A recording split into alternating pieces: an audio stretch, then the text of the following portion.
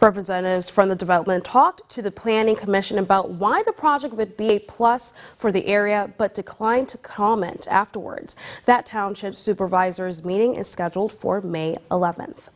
Things look to be getting back to normal for students in our area. Beginning today, middle school and high school students in the Erie School District are slowly returning back to their classrooms. Fontaine Glenn joins us live outside from Strong Vincent Middle School with more on this. Good morning, Fontaine.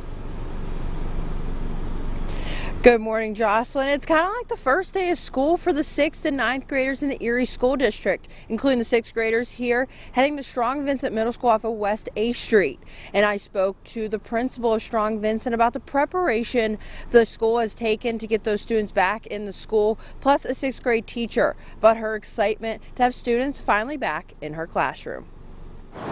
Months of virtual learning is slowly coming to an end for students in the Erie School District. I am thrilled that our kids are coming back. We have missed them tremendously. The students are returning to the classroom starting today, but for the 6th graders, it's the first time they'll be stepping foot into their new school. Changes had to be made before the students could even step foot in the classroom. We have our desks spaced appropriately. Our kids know that they have to wear masks. We have hand sanitizer. We have signs posted. We will continuously review expectations and procedures with them. Principal Gloystein says about half of her students are returning to in-person learning, but the other half have opted to stay virtual. Our teachers will generally have 3 live classes in front of them, and then we'll rotate to 2 remote classes.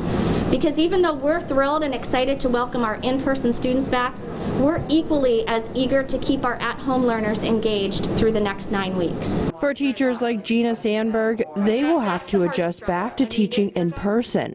I guess I have to break some old habits of walking around. I'm used to putting stickers on papers and touching people's things and giving a pat on the back, and we have to stop doing that, at least for now. So I'm going to try to keep my hands in my pockets and back up and do the best I can to.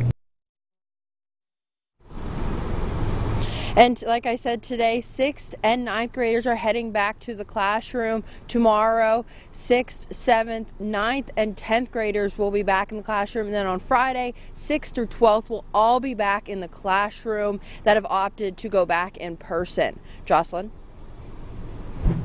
Thanks, Fontaine.